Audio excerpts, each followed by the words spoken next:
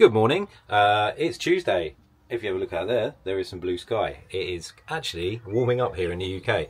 Looking, it might be about 19-20 degrees C here today. So what I thought I might do is I did a video on my dough management a fair few months ago, but I did it in like portrait mode before I started posting stuff onto YouTube more regularly, and I thought I would essentially redo it. So I'm going to show you how I manage my dough as it's now warmed up, because the van will get, if it's like say 20 degrees outside, the van will generally be 15 to 20 degrees hotter than it is outside, especially if it's being bathed in sunlight. So today it will probably get north of 40 degrees C in the back of this van, and obviously I need to manage my dough, keep it at a sort of certain temperature, and because I don't use refrigeration, I'm going to show you what I do. So yeah, I'm going to drive to this pop-up. I'm just actually waiting on a last little delivery before we head out, and then we're going to get there and I'll show you my dough management. Let's go. Yo, so I'm here, I'm in the van, I'm set up for the day. Basically, it is already 32 degrees and the ovens are even running at a low flame.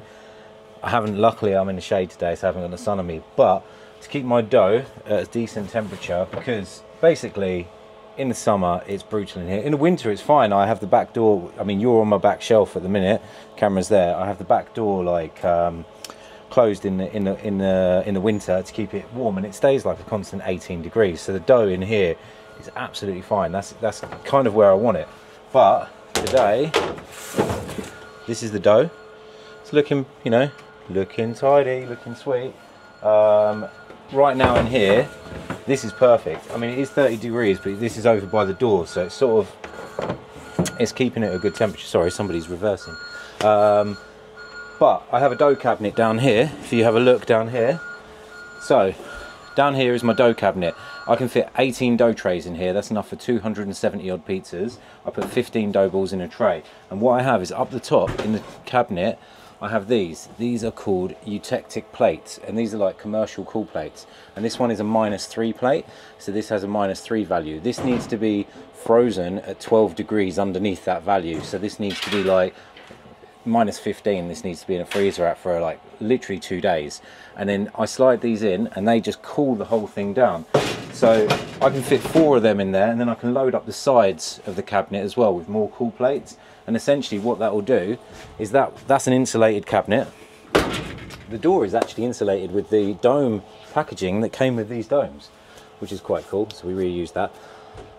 Yeah, basically that allows that cabinet to stay at like 15-16 degrees, even when it's like 40 plus in here. So I mean, I've had it in here when it's been like 60 degrees in the middle of the summer, where it was like 30 degrees outside, 40, like 35. We had a crazy summer, like not last year or the year before, can't remember now, but it got super hot.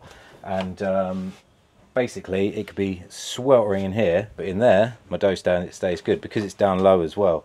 So that is how I can control my dough without a fridge, because I never put my dough in a fridge, as you might have seen on my full dough making process. If you want to look at another video, you can check that out. My dough never goes in the fridge. I like to keep it at room temperature fermentation, and I just control that temperature as much as I can throughout the day in the van. Now I'm only trading for like, normally on like my market, it's kind of like a 4-hour window really, and I have the dough sort of come good around midday, which is when I kind of get busy. That's my target time, and it will generally stay good all day. I mean, I could control it and I could then cool it down. A lot of people ask me what do I do with dough that I have left. I generally don't have any left. I normally only bring enough that I know that I'll sell. If, for example, I do, I'll probably either just bake it if it's not much and then give it away, or take it home, give it to the kids, give it to friends and family. Or if I do end up having a really weird day, like it chucks it down with rain, it's horrific, I'll just chuck it. I could take it home if I had a fridge that could fit a commercial dough tray. I could put it in the fridge for an extra day, like another 24 hours, but I'd have to have that fridge very cold because the yeast would become inactive at like under 3 degrees. But as long as if I'd used like a weaker flour, it wouldn't have the strength anyway, and it would just start to flatten out. I mean, you can make pizza with it, but it's not going to be at its best. So it's always good to, you know, just bake it basically. I think the dough's the cheap part of the business. It doesn't cost a lot. Bag of flour, 25 kilo bag of flour is like 25 quid.